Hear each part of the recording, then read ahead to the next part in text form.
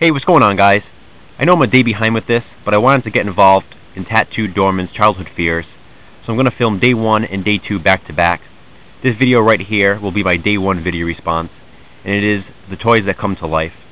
Basically, he wants us to show a movie, that features some type of toys that came to life that was kind of creepy to us when we were growing up. You know, I've never really been one to scare easy, even when I was younger. So my inclusion in this will be a movie that didn't necessarily scare me, but I watched a lot when I was younger, and it does feature killer toys, of course. It's one of my favorite horror films of all time, and my favorite killer toy movie.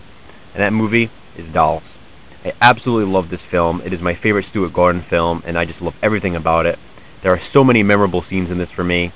And you know, it's just such a fun movie. It's very short. It's less than 80 minutes. I think it's like 78 minutes or something like that. So I don't know, it just goes by very, very fast. Maybe that's why I watched it so much when I was younger. You know, having a short attention span when you're a little kid, this is definitely a good movie to watch. But I absolutely love this movie. As I said, it never really scared me.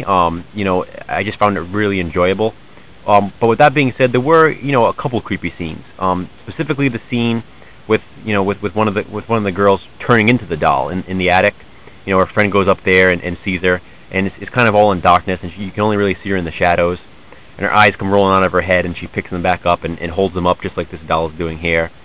That was a pretty creepy scene.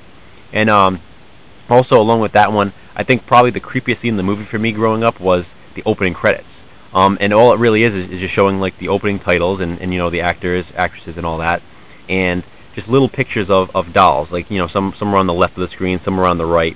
It's just complete black screen, and then just a doll face. You know, one at a time. You know, every minute or so.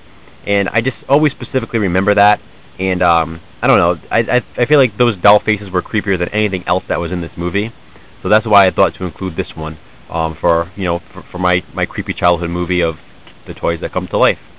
So this is my video response to Tattooed Doorman.